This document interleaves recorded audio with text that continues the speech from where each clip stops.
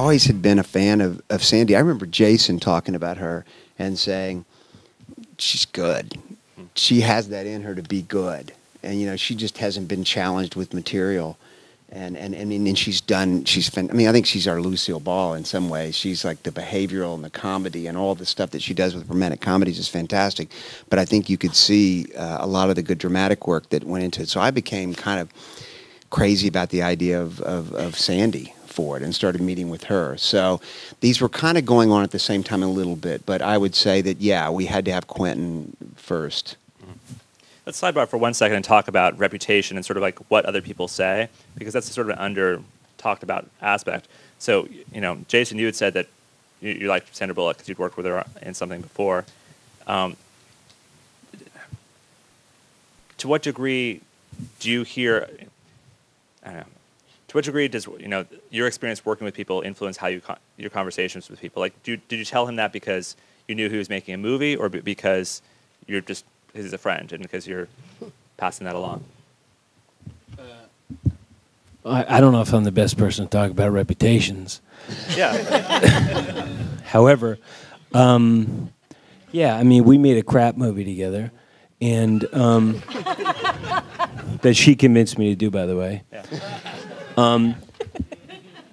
But as a person, you can, you know, look, performances are about behavior, human behavior. That's why you're able to watch a Japanese movie, a French movie, a silent movie, and you can relate to it. It should be about behavior. The problem is that all movies today, everybody acts like they're in a movie, which is why they're so unwatchable.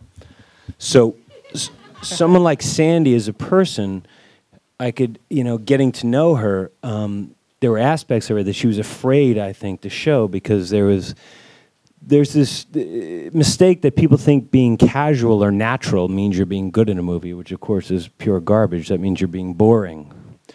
But she has interesting parts of herself as a person. And when John told me he was going to do this thing, I said, there's really stuff in her that's untapped and that she has. And she's also a very good person.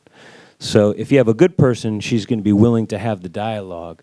And then she has a sort of intrinsic complexity that, in my opinion, hadn't been seen to that point. You can tap into that.